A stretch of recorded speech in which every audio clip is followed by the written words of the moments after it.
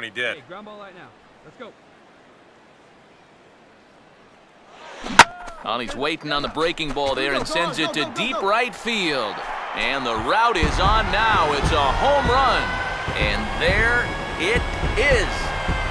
Kevin Bottoms is the new single-season home run king.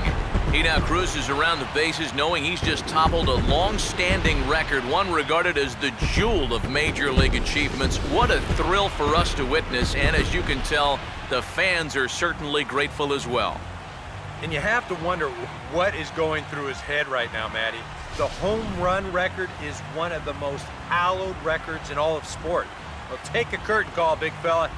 Definitely earned it.